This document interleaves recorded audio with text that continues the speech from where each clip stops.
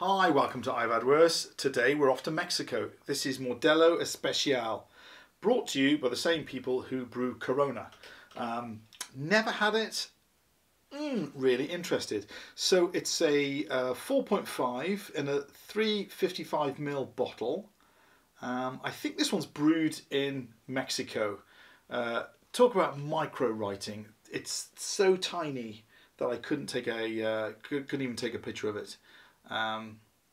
So there you go. Not a lot to tell you other than get it open, get it into a glass.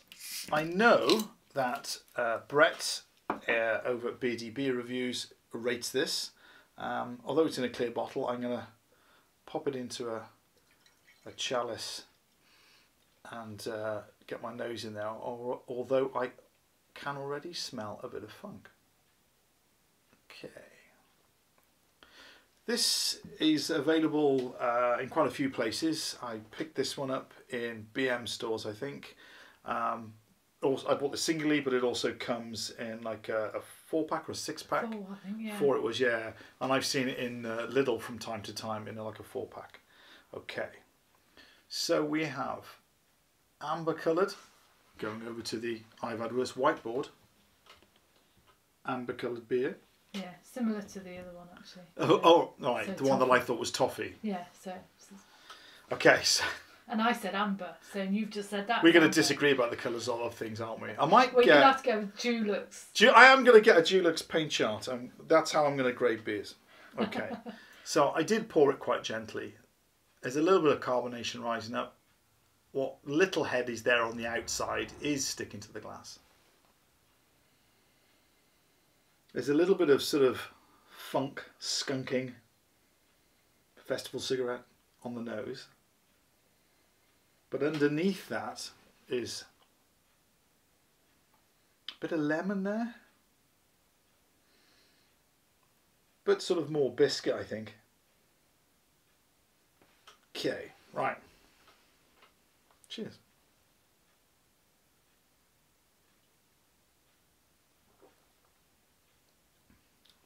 Nice carbonation, pushes it round, and then nothing. Okay, let's give it a good.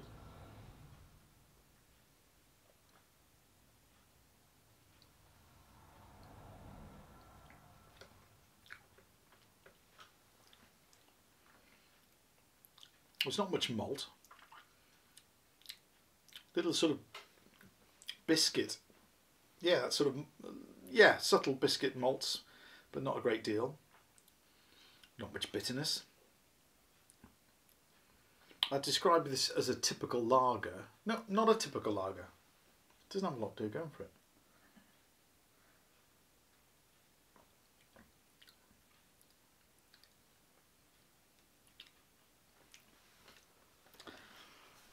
Okay, so it's not got a strong flavour. It's not nothing, but it's I was thinking that I'm going to have to go back and revisit some things. I tried Jamaican Red Stripe. I'll put a link. And I was very disappointed, and I liken that to drinking a cloud. I could imagine in the sun it'd be really refreshing, as with this. But there was no flavour, and I kind of like things with a flavour. This doesn't have a great deal.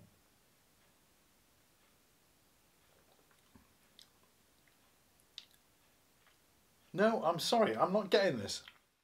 It's just a bit... okay. So. Oh, wow, I'm a bit disappointed with this.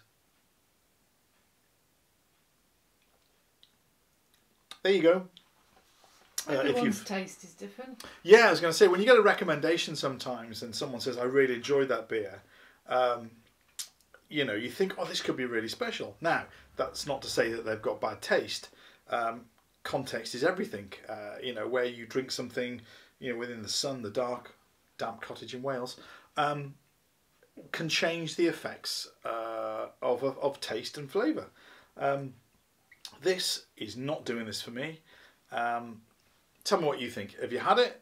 How did it? How do you find it compared to that there Corona? Can't speak today. Corona, like this or no like this? Tell me what you think. Can I recommend this one? It was reasonably cheap. I think it was around about the £4 mark for 4. It's as I said, it's not foul. Give it a go. But for me, it's just not doing it. There you go. You can't win them all. Cheers.